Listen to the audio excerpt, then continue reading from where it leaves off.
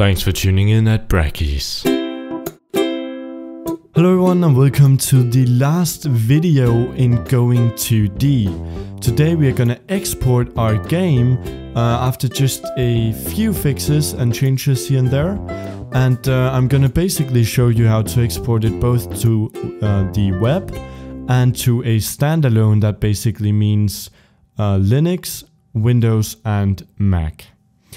Cool, so before we get started today, I just quickly want to talk about why it's taking me so long to put out a video. I'm sorry, but I've been sick. I hope you can't hear it on my voice anymore, nothing serious, but that has slowed things down. And more importantly, I've been working on 10-hour games. So as you see the wallpaper here, I participated in the event I'm hosting called 10-hour games. And basically what it is it's not a competition, but a way for people to get cracking on whatever game they want to make. So it's more of a concept or a challenge, if you will. So a lot of cool people have already entered some games, but I'm gonna keep the event going for a long for a long time, and I would like to see more. There room for many more creations. So please go to brackies.com/10-hour games to watch the video and read about it. It's really awesome, and I am looking forward to seeing what you come up with. Cool. So now let's get started with today's video. So as always, I've opened up Unity. And if we go in here, there's just a quick fix I want to do, and that's whenever you play on full screen, the ball has quite a bit of space to travel on, and so I think the game just becomes a little bit too easy. So what I want to do is I want to select the player prefab down here, so it will change for them both at the same time. And I want to bump down the Y scale to something like 0.8, just to make the players a bit smaller, and so it will be harder for them to hit the ball. Cool, so that was just a quick gameplay fix. Of course, that's something you should play around with to get it working for your game. Awesome, so now we're gonna go to File, File, and then Build Settings, or press Ctrl-Shift-B. We're not ready to build and run yet. So in here we can first off make sure that we have added our scenes to the build. I've already added the main level here, so if not, it will just be blank, and you can hit Add Current and it will add the scene so that it will load up when you build the game. Then you can see currently we have PC, Mac and Linux standalone selected. If you want to select something else like the web player, just simply select it and hit switch platform, and then Unity will re-import things and rearrange it so it works for that platform. But let's do PC, Mac and Linux first. So first off, let's select the target platform. I'm just going to show you how to do this on Windows. And then the architecture, you can choose between 86 and 64, and 86 basically means 32. So I'm on a 64-bit system, so I'm going to export to that. And if you are doing a development build, meaning that this is not the final export or not something that you're going to roll out to customers, you can select that and it will basically say it in the corner that it's a development build. Also, let's hit player settings to change some things in the inspector. First off, we make sure that you're under the standalone tab.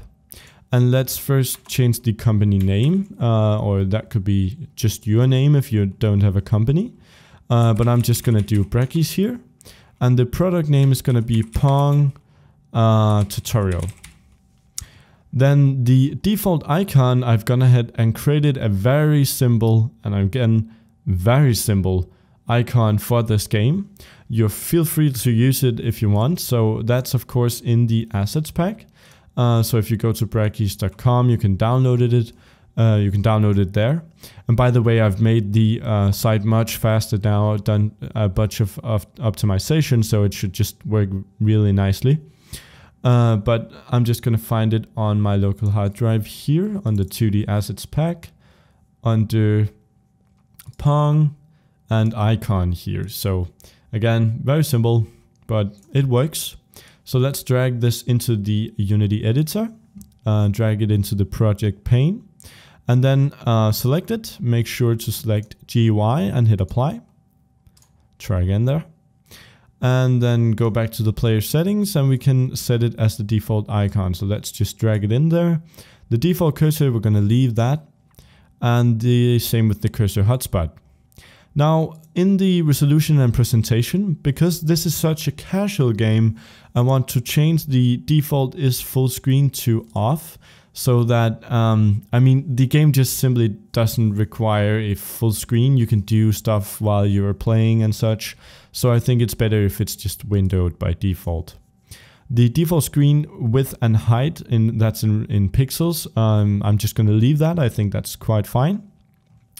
And the rest of this we can pretty much leave. I mean, the icon is fine. The splash image, we're not going to mess with that. The other render settings are for more advanced stuff. So we're just going to leave everything. And now we are ready to build our game. So simply hit build. And then we can select a destination. I'm just going to call this PONG tutorial build. And then it's always good to do a version number. So I'll just do version. Let's do 01. Then we hit save, and it's gonna just make sure that you save as an exe, not in all files, and hit save. So now Unity is gonna go ahead and build out our game, and it's just gonna take a quick moment, and now we're done. So now on our desktop, we should have a first off an exe file with the icon. I know it's not pretty. And a folder called the icon name and then underscore data. And this is where many people get confused because, I mean, they think that whenever they build, they just get an install file and you can go through the installation and then there's a shortcut on your desktop and all that good stuff. But that's not really true. I mean, Unity builds it out as a standalone, but that doesn't mean that you have an installation yet. So what we have here is an exe file with some data, and we can now run the game as you can see, and we can select everything just how we want it. Actually, the graphics quality, well, that's really annoying. Right now the graphics quality, you have all kinds of settings, and I don't really think that's required. So let's just go back into Unity. And this is why we put version numbers in there. So let's go back into Unity.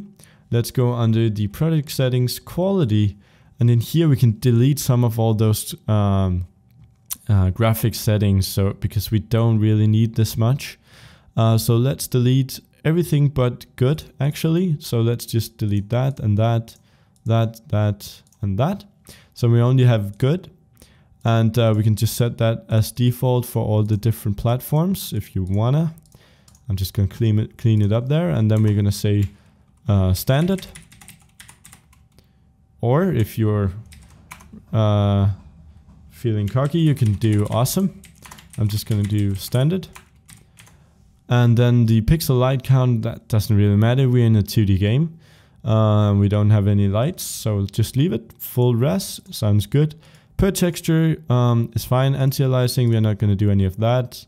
And yeah, basically just leave all the settings here. So now we should be good to go.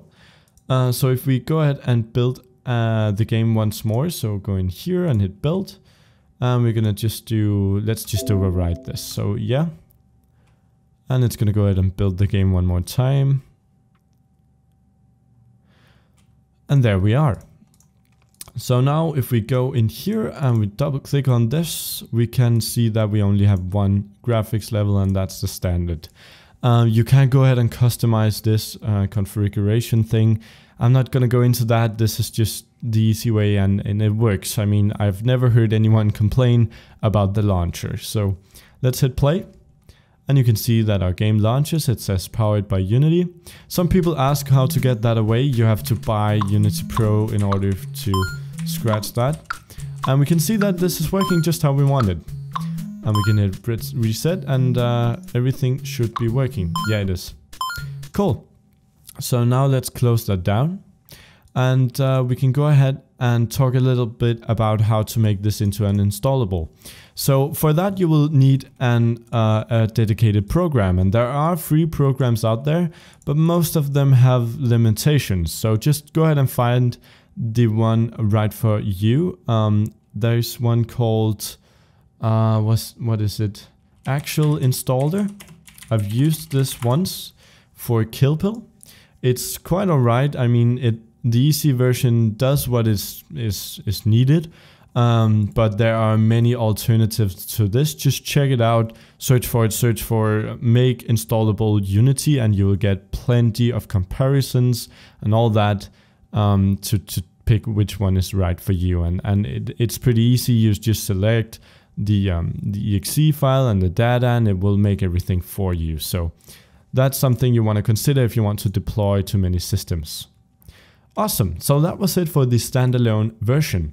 Now let's go ahead and do the web player. So let's say switch platform, and let's just check out the player settings to make sure everything is okay. And in here we can do a default screen width and height. I think this is okay. It's in the smaller size, but that's all right. And I'm just gonna leave the default template here as white. And the icon, we are not gonna change any of this, so that is pretty much fine. And we can go ahead and build again. So hit build, and let's go to the desktop here, and let's make a new folder for this called PONG web build. And inside of this, yeah, we can select folder and it will start building. So we'll just wait for it to finish.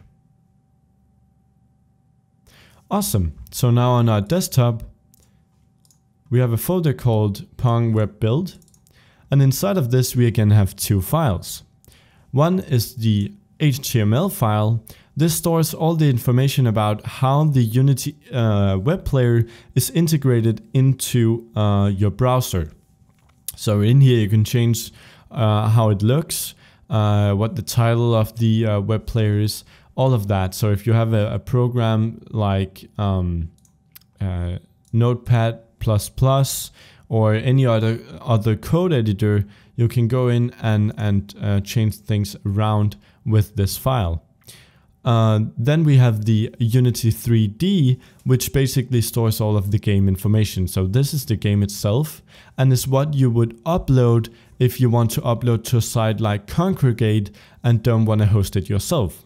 So here comes again a bunch of information. There are basically three ways of getting your ways of getting your web player out there. So either you can build it like this, and then maybe turn this into an raw file and then upload it so people can download it. And then they will have to just run both files. But that would be stupid, because then you can just use the normal standalone file. So instead you want this somehow uploaded to the internet so that people can play it in their browser without downloading anything except the Unity plugin. And you can do that three ways. You can do that either using Dropbox, which is a pretty cool feature that I'm going to show you, and that's what we're going to do in this video. Or if you have a website that you host yourself, there are guides on the internet. It's not exactly easy. There are often complications, but there are plugins to help you and plenty of guides. So just search embed Unity web player game or something, and there will be plenty of guides there. And then lastly, there is the alternative to just go to a site like Congregate that will upload the game for you, and you can also have ads on it or something, I'm pretty sure, but they will take a piece of the cake then. But yeah, then people can go there to their site and play your game. So in that case, you're just going to be needing the Unity 3D file. In our case, we're going to be needing both. Right now, we can double click on this Unity web player thing. And if you have the plugin, just select run now. And it will load up and it works. So now we are playing in the browser. And that's already really awesome. But what we will do is we will make sure to throw other people a link to this. The problem right now is that you might be saying, well, it's on the internet, it's in the browser. It's not really. If you give this link up here to anyone, it's not gonna work, because this is just a file path to the local file on your system. So what we're gonna do instead is we're gonna install Dropbox. If you haven't already, just go to dropbox.com, install it. An account is free, and you have, I think it's 5 gigabytes? It might only be 2. I can't remember. You have a couple of gigs for free, and it works really well. Okay, so we're gonna go ahead and open up my Dropbox folder here. Once you've installed it, of course. And let's just find the folder called public. In my case, I've deleted it. It should be there when you first install Dropbox. But then you can just go ahead and say new folder and just make one. Just public. There you go. Double click that, and it's important that you do this inside the public folder. Then simply drag our PONG web build folder into this. Right click on it. Of course, we're just gonna wait for it to sync up, and now it has with the check mark there.